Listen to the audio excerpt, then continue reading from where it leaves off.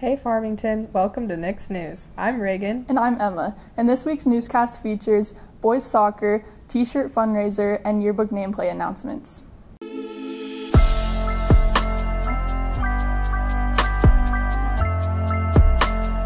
Miss Caitlin's class is selling t-shirts for Spread the Word to End the Word, which is a national campaign that promotes inclusion for all people through kindness and friendship. T-shirts are $12 to $15 and order forms are due January 31st.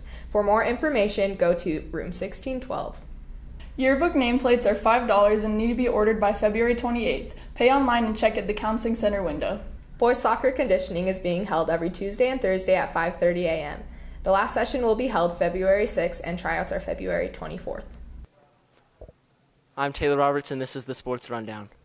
Tomorrow we have girls basketball at home against Woods Cross, and boys basketball plays at home against Woods Cross as well. Tuesday we will have boys basketball at home against Bonneville, and then on Wednesday our girls basketball team will play at home against Bonneville. I'm Taylor Roberts, and that's the Sports Rundown.